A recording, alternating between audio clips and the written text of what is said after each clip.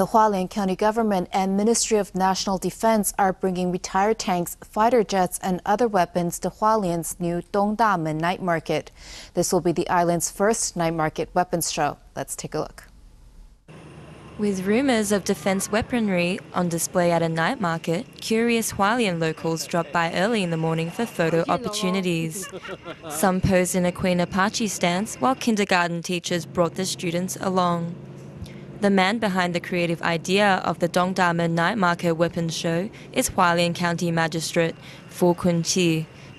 As a marketing method, Phu collaborated with the Ministry of National Defense to acquire retired arms and weaponry, such as the M41 tank, the M42 self-propelled gun, and the F-5E fighter jets and artillery missiles for a night market like no other.